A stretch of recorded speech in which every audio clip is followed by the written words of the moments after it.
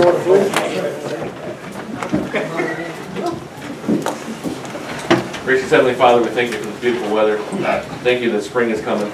It's like your mercies every day, they come new. We love you and we thank you. Help us do your business tonight. Help us to have peace and grace in this meeting. In I pray. Amen. Amen. Pledge allegiance to the flag of the United States of America and to the republic for which it stands, one nation, under God, indivisible, with liberty and justice for all.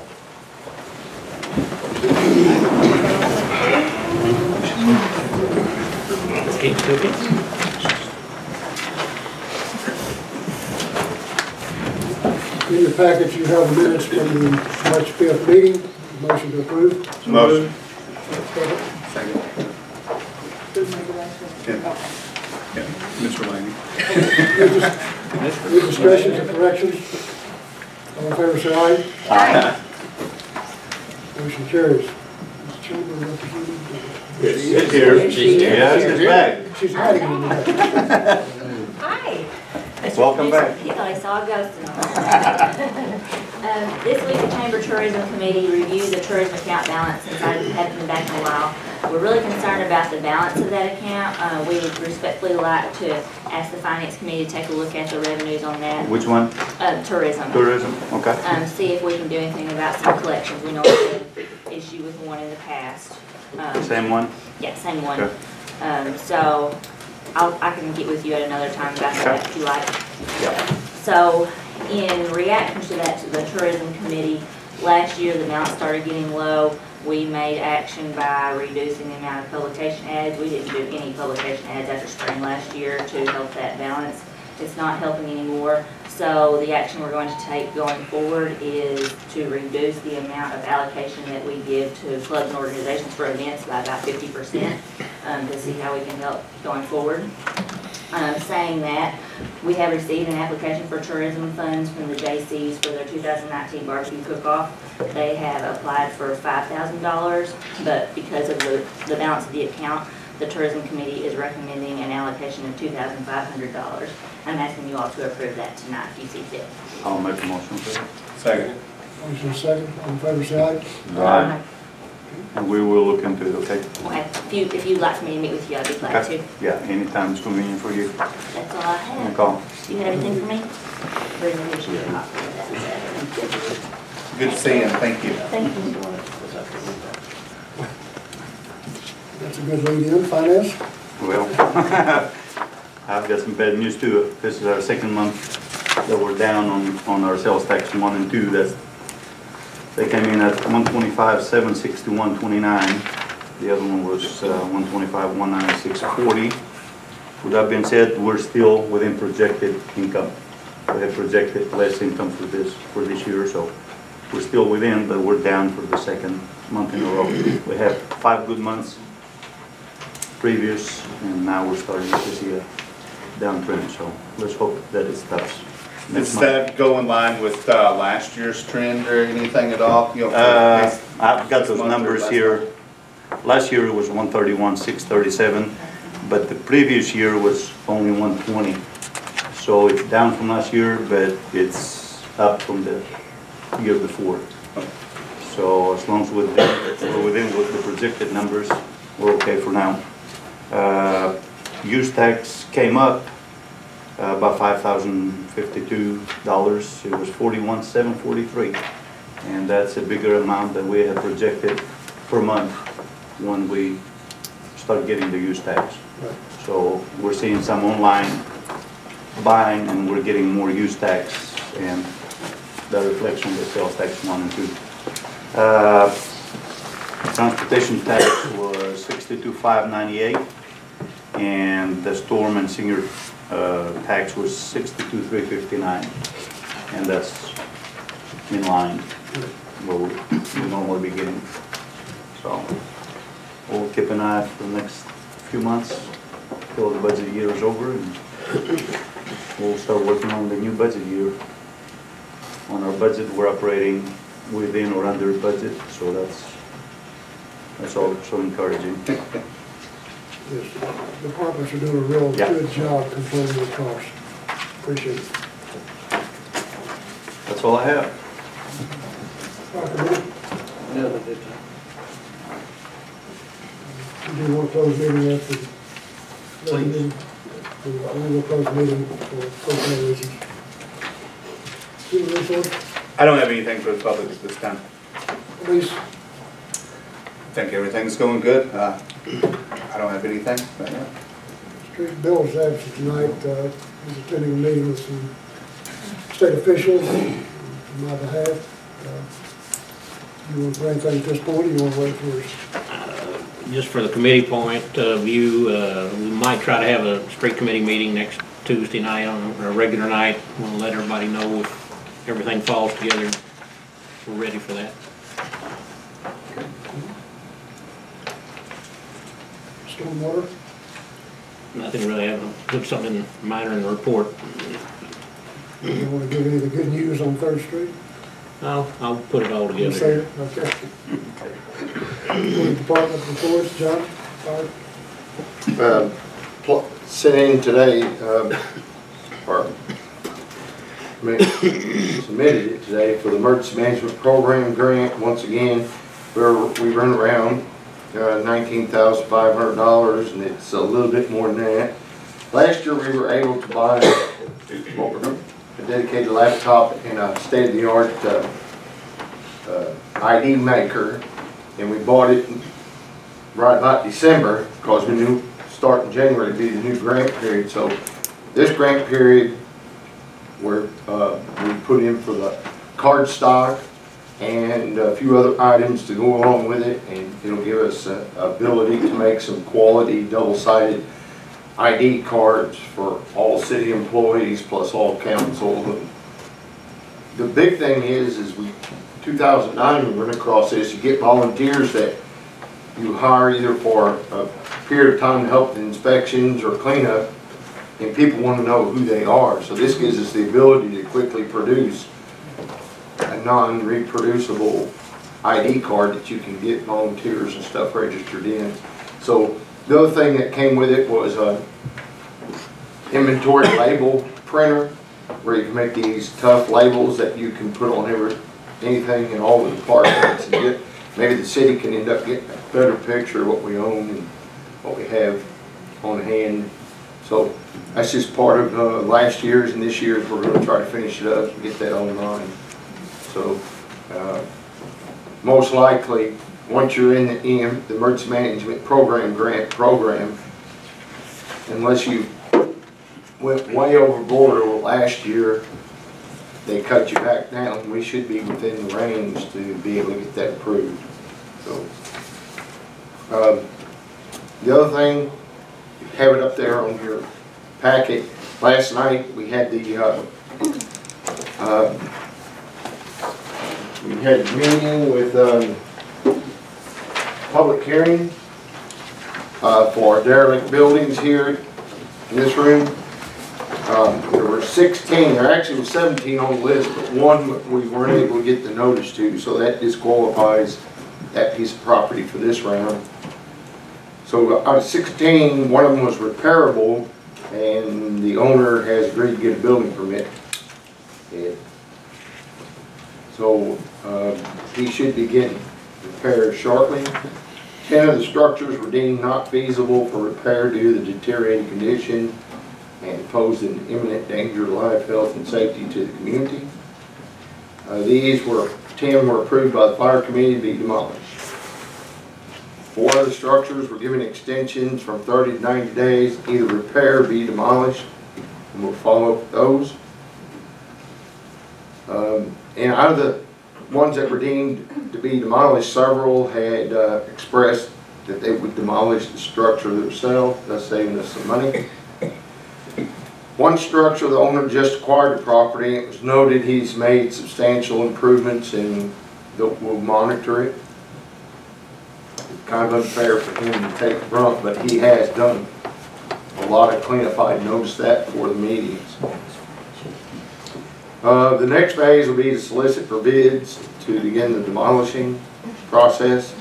So we can look at about a 60-day period, because you have to get a 30-day bid out there, and you open them up and you have to notify the people And if there's anything inside the structures they might want, they need to remove it. And we're gonna start beginning another round of additional structures to be submitted for another public hearing. So, slow, but it's a little bit of progress. I have a question. Yes, sir. How much money do we set aside for these properties every year? Or is it fluctuate every year? It fluctuates every year. We have 134,000 available for that purpose. For just tearing down the properties? Or No, that's- well, I think beautification I of think it and tearing down. And clean up, yeah. Which is another thing that, trying to get some stuff together where we can approach you, that maybe this spring we concentrate on these box springs, mattresses, and couches. And we may have to put bids out to see who would want to do it, but we're looking at some avenues where there may be a few funds to help us with it, so we're gonna bring that back and see with the council. With that, I have a fire report there for the month of February.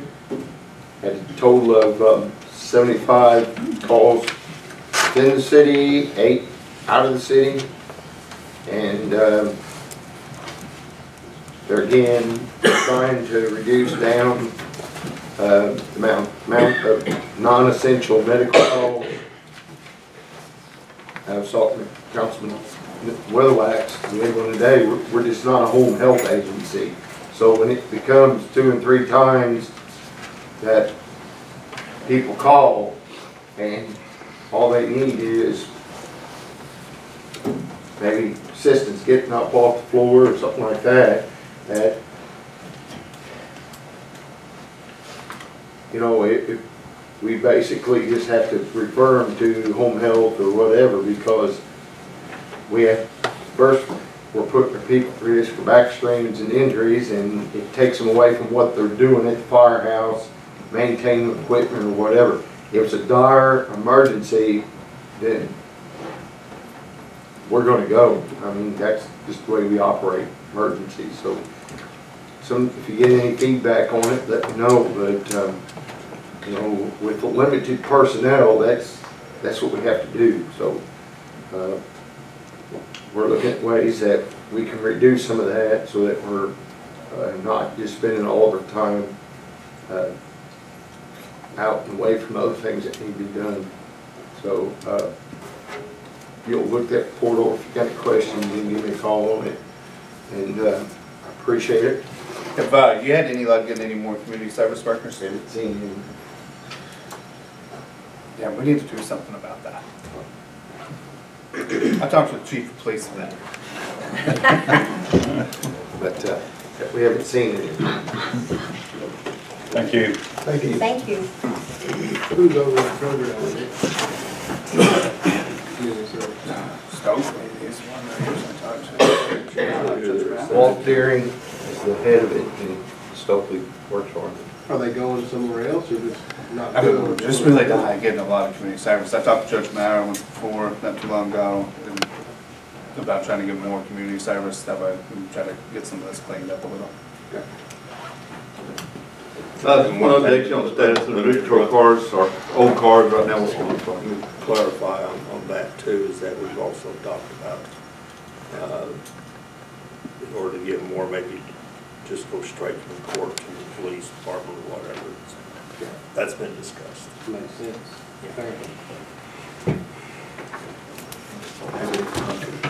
So update council on the new patrol cars, our old cars right now, currently getting equipment stripped out of them. Hopefully by the end of next week, the new cars will be back in service, so we're looking forward to getting those. We also have 2 people who have applied for a position of police officer. Both have passed their background checks. We'll be holding interviews this week with these 2 individuals. Hopefully, they're both potential academy candidates. So our interest in the academy program is kind of starting to pick up a little steam. So hopefully, at least one of these guys will pan out, and we'll get them soon. And in your packet, you have the crime report for the month of February. You'll see the cost of service is 1,267 calls handled through our dispatch center. Some of that does include fire calls, ambulance calls, and also for the police department. Fairly busy month. considering kind of weather we had for the month of February, and it's getting warmer, we're gonna start getting busy. So, other than that, that's all I had for the council. If anybody has any questions? Thank you, sir.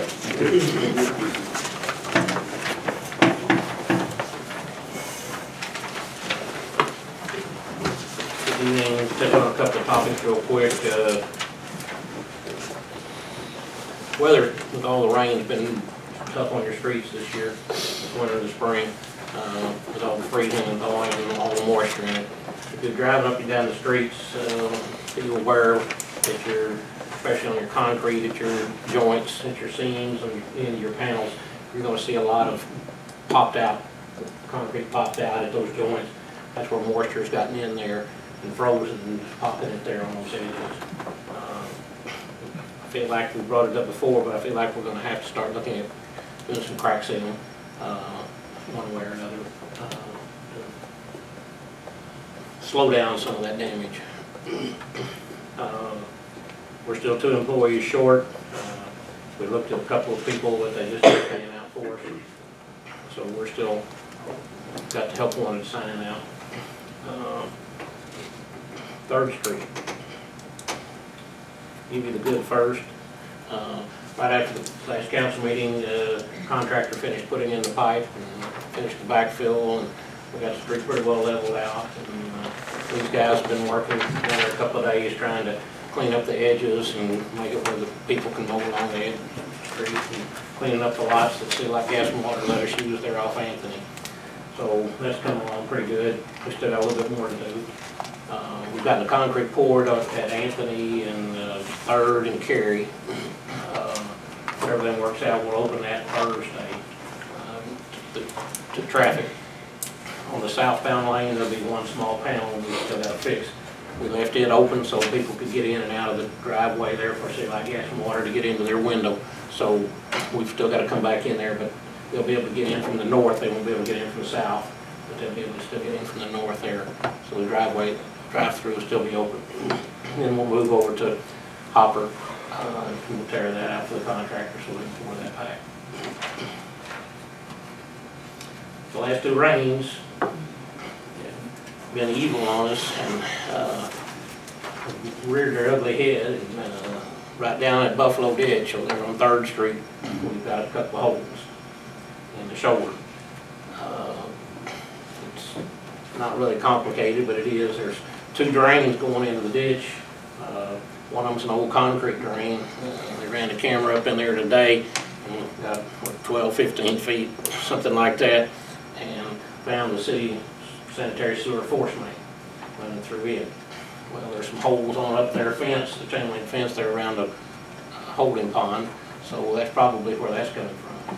But out closer to the street, we've got a hole so square and over waist deep that we're pretty sure is on our existing galvanized line that like we replaced it. So we'll be looking into that. We can't dig in there until tomorrow for weather permits and so on, so we'll just have to see how much that's bad, how far it goes, what we might be able to do in-house versus, having possibly bring contractors back in. So we're also working with Sea Light Gas and Water. Last Friday night, serious enough that I stayed with Dave Wilkins from about 5:15 till after 7 o'clock last Friday night down on 5th and Tico. They've got a sanitary sewer problem down through there. Been working on it the last 2 weeks plus this week. We took the camera truck in there today to try to help them. And there's so much sand in the 15-inch line that we can't get the camera through there in places, but other places, because of that, there's enough water that we can't get through. So they've had to bypass pump down there a couple of different times. So we're almost 100% sure that there's a problem under our street, under 5th Street somewhere. We just don't know exactly where. So we'll probably end up with a pretty good sized hole in that eventually. Hopefully we'll be able to find the hole and not have to dig up a large area to do that. But the sewer's very deep there too. So Keith, what, 12, 14 feet probably today is where you all were? Yeah.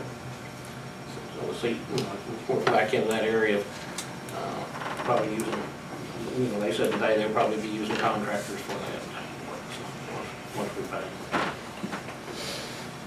So, good news and bad news. So, I guess that's progress, right? Thank you all. Thank you, sir. New business approval of the city abstract, city packet.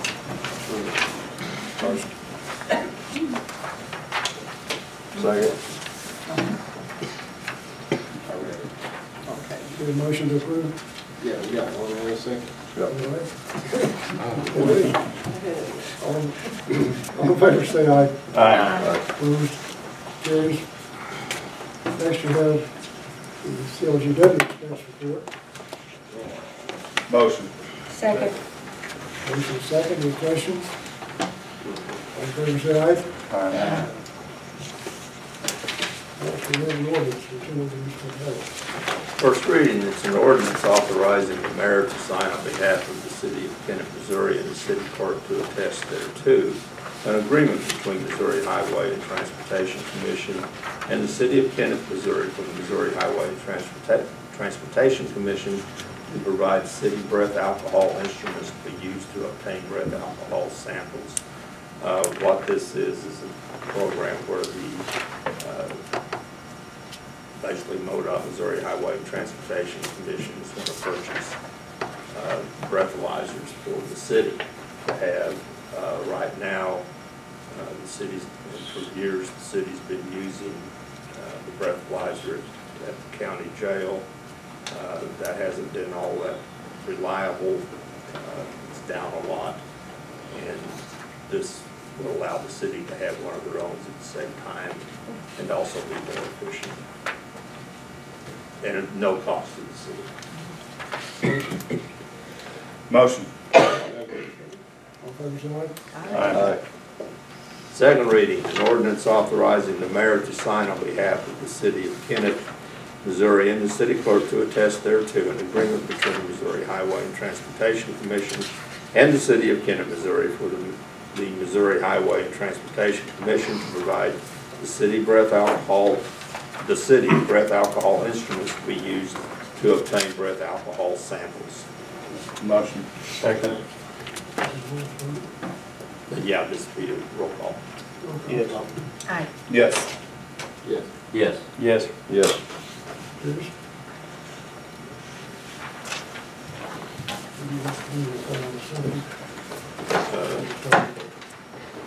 No, it's totally changed. Yeah, it's all together. That's the agreement.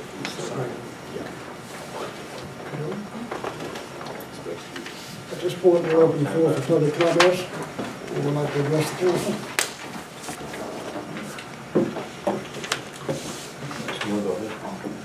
Thank you.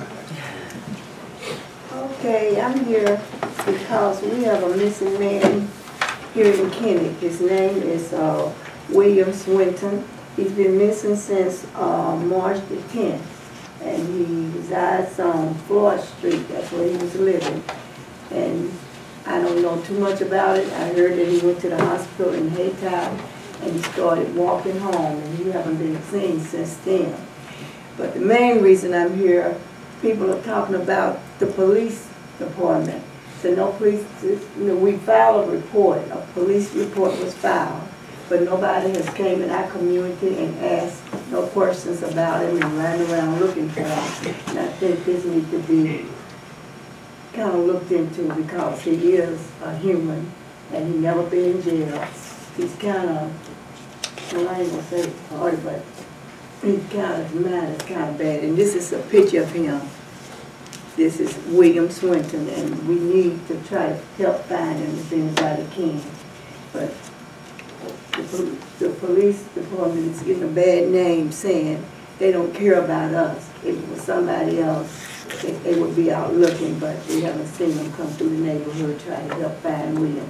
He's 64 years old, and that's what I came here for, to see if we can get some police out. As of course, we go to his house on Floyd Street. No police have been there trying to investigate anything. There's no question. And this is a big concern to me because Are you aware of that, Ken? Yes, we're very aware of it. He's been entered into NCIC as a missing person, National Crime Information Center. And also today, he was updated into a program called Know Us. It's actually funded by the federal government for missing persons. He was updated into that, and also Missouri State Highway Patrol has issued a civil care alert for the man. So there's 3 different agencies right there that have the information out there. We have officers who've been looking for him. Obviously, we've been to his residence several times, checking his residence. Have you been? He's nowhere to be found. I'm Have you sorry? been inside the residence? Yes, they've been inside. So, they've been checking the area in Haytile. We've been in contact with Haytile officers. They've had a couple of reports of him walking around in town, and so far they've not been able to locate him. Are the sheriff's departments in Pembroke and Dunklin looking? yeah, they was called. And I also got up to the sheriff here. He said he would do the best he can. But I thank you for sharing that with me because they got out that you wasn't doing nothing. And that's the reason why I showed up tonight. And I thank you for sharing that with me. I'll let him You're know. welcome. Do you know, does he have any kind of dementia? Well, that's what I was saying. I said, all this dementia done came up since he been missing.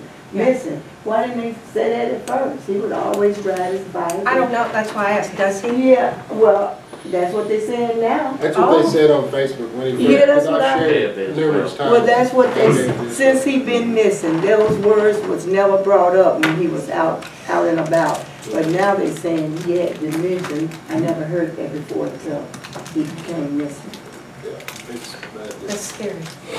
We Yeah, it's appreciate you still, bringing this to the attention and clarifying some of the misconceptions. And well, I think everyone's concerned. I've seen it on Facebook, and I'm glad I came out to hear what you had to say so I can tell them. Okay.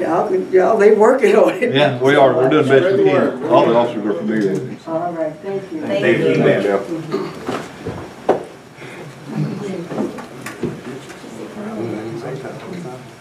I'm here to address the alley on Wilson Street again. They come down and they put, what I would say is dirt in it, and it's already all washed away and there's big potholes there again. I want to know if maybe they can bring down gravel. I talked to them just earlier and they said maybe since we've got the tree lined out, they can bring the grader down now. So it needs to be regraded again because the holes down there are horrible. Okay. Are you aware of that? Yeah, we talked to him a while ago. We put what we consider gravel road material in there before, which is a mixture of millings, clay gravel, and chat. And we put in there before and smoothed out. So, you know, maybe we can try something else. But it's a real sharp curve there, and the trash trucks are, we're guessing, they're probably what, you know, pushing it around with their weight right there on the corner. It's always a trash truck. It's a narrow alley, and there's not much reason for, you know, big trucks to go down there unless they're, Yeah, because I even asked about the Wilson Street there, you know, a couple meetings ago, and I thought it was all taken care of. It's just so much rain has come, it's washed it back to the side now, and it's just as bad as it was. Thanks for letting us I know. appreciate y'all fixing it. We Thank can you. do that? yeah, I mean, Okay. Thank you. Thank you, sir. Appreciate you. Good evening, Mr. Mayor and City Council. Good evening. I'm just here because I have just one question that I want to address to the council as well as the city of Kent. Where does the city stand on block parties? The reason why I ask this, are they sanctioned, are they allowed, and do they have to be coordinated before one arbitrarily takes place? Yeah, I mean, on this one. There is no sanctioning of block parties. There is no formal provisions in any of our ordinances regarding block parties. Do they block the street? Yes, they do. They block the entire intersection, and I mean, the police came by last year and they told the kids that they had a curfew of 10 o'clock. But that's not what concerns me. What concerns me is the fact that our kids don't have anything to do once the school year is over with. So we start arbitrarily having block parties in neighborhoods with our kids having nothing to do. And this takes up a lot of the police department's time when they should be on something else. So I just want clarification on where we stand as the city on block parties. Can somebody just out off the wall, just pull one out of their pocket and say, we're gonna have a block party and just close off the street? The answer is no. I mean, the answer formally is no, there is no provisions in the ordinances regarding block parties. There have been instances in the past where they've come to the council. People have come to the council before, block off a certain street for a certain period of time. And most of the time that's been allowed, but as far as just Gotta have one. as far as just throwing up barricades or just standing out in the road and having a block party, no, there is no provisions for that. And Because it ought to be like, I mean, you even have to have, don't you have to have certification to have a garage sale? yeah. So basically, you can't impede the flow of traffic, is what you're saying. is what Yes. you're This is asking what about. I'm So trying people are to standing in the understand. middle of the road, and you wanna know what to do with people standing in the middle of the road. Yes. What can they do? Like, just call Call the the police. police, and they Yep. can shut it down. Police But- need to but move can- out of the road. Can we make some kind of permit required so that the police could say, let me see your permit or whatever? Yes, yes. Okay. Shouldn't be no block parties, period. But there shouldn't be block parties down there. Actually, if they're blocking the No, street, I they're mean, blocking the street. You Now, can't block an intersection, but well, but there has to, but what has been done in the past, and it hasn't been done very often, the people come and say, we're gonna have this event, right. and we will need to, and to have this event, we will block off the road, usually not a not a major road. Right. And the council or the committee has granted that permission, Mhm. and. But the kids aren't gonna come and ask permission for that. That's right. We wouldn't And they're allow not going block to, parties. whether we have it in the ordinance or Right. not, the kids are not going to come and ask permission. No, but the police will have something to ask for. They can just tell them, they don't have to ask for anything, Yeah. they'll move out the street. They got the authority to move them. Keep it simple. I mean, Yeah. Yeah, Okay. they just move out the to be, street. to be totally honest with We you, can't get in our yard. this is not necessarily the kids, because when I came up, we had block parties. Okay, but the block parties were also chaperoned by adults. Right. And at the same time, you had refreshments See, that's what I was and you had beverages and you had food. Mhm. There's no beverages and there's no food, it's just a bunch of people standing around. That's not a block party. I don't know what kind of party you call it, but it ain't a block party. What a party. Like It sounds like a firecracker problem without the firecracker. Not the firecrackers. Yeah. Right. Where's this going on? Well, it's happening over in the Baldwin edition over here in this side of town in Ward 1. Mr. Laney? Yep. You got it? He notify us next time it's going on, we'll have officers down there and we'll clear that. Because I mean, I just didn't want to say, you know, I'm causing a problem for anyone, but I just want to make sure that all of our citizens understand that we do have laws and ordinances in place to protect the citizens who are taxpayers in this town. Yes.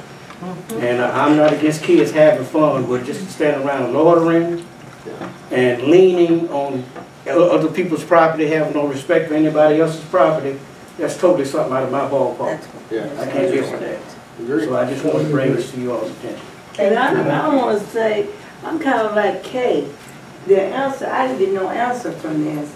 I think if they're going to have a block party, they need to go through some legal steps. Something like this, when they have a yard sale, Yeah. have something to show The that they thing is like Mr. McVeigh said, they never would do that.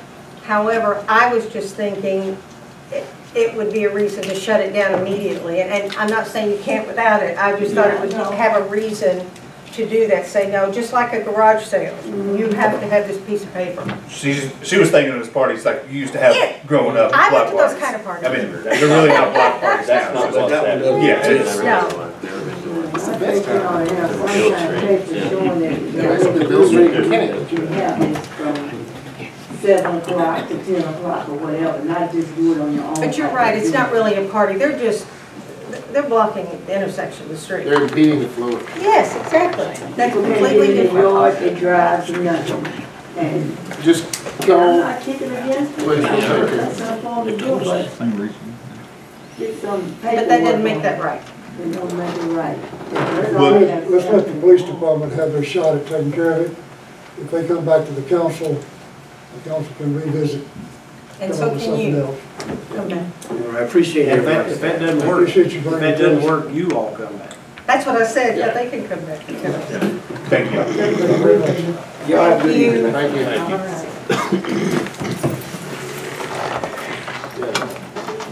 All right. All right, good evening. I talked with Mitzi Dell at Red Scout today, and it looks like April 9th will be the next bid opening, that with the state giving them the approval to individually solicit. They sat down with MoDOT and got a number of 6,200 different construction companies across the United States. They've solicited, sent out over close to 200, and Mitzi said today that her email is blowing up with requests of information. What time on April the 9th? 2 o'clock. That's crazy, that didn't happen before. Well, but you had this way they were able to, individually go. Like she told me this afternoon that she contacted a union in St. Louis because we're going to have to pay union wages no matter what.